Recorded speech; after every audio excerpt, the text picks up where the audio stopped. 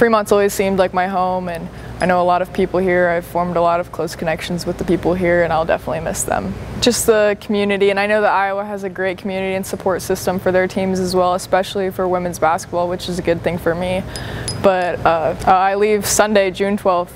It's coming up pretty soon, so I don't know, there's a lot of lakes here. My friends and I like to spend a lot of time out at the lakes, so hopefully we have some good weather before I leave.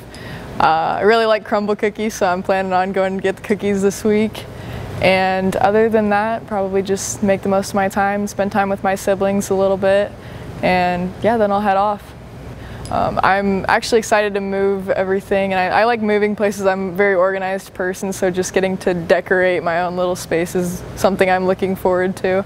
And getting to be back with my teammates Hannah and Jada, they're the other incoming Iowa commits, and getting to play with them and hang out with them again is going to be fun.